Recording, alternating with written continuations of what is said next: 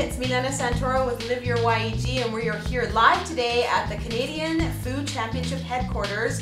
We are here with Valerie Bielenda, and Valerie is going to be competing at the CFC. Hello and welcome, Valerie. Hi, thanks for having me. Thanks for coming down. Valerie, tell us a little bit about your culinary experience.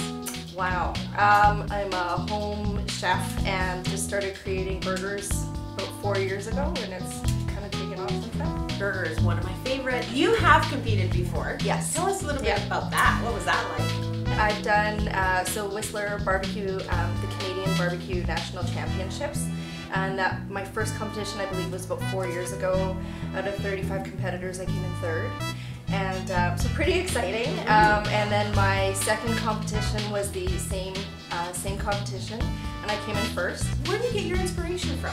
Where does that all come from? It will be from trying other food, and then whatever makes my mouth happy is something that I want to create in a burger. And so your favorite ingredient is? It's bacon. Bacon? Yeah, for bacon, sure. Beef, bacon.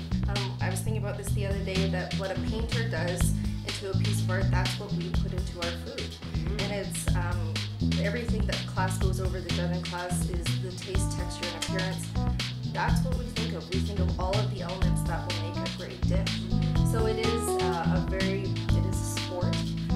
It's a lovely sport. But yeah, like it is a artwork. Absolutely. So, yeah, so it's exciting for Edmonton to see that as well. So you can see here we have a little bit of bling going on here. Yeah.